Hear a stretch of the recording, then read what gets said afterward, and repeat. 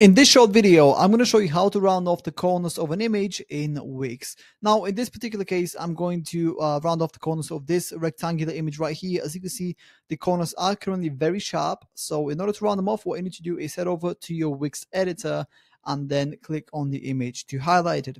Once you've done that, a bunch of different options are going to appear right below the image right here. And the one you want to click on is this design pencil tool right here.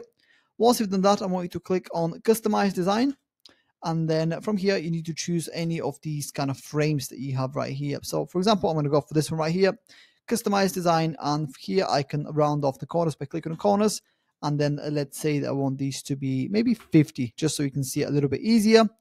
And then if I click away from this, you'll see that the image is now rounded off on the corners. Now let's preview the website and see the end result.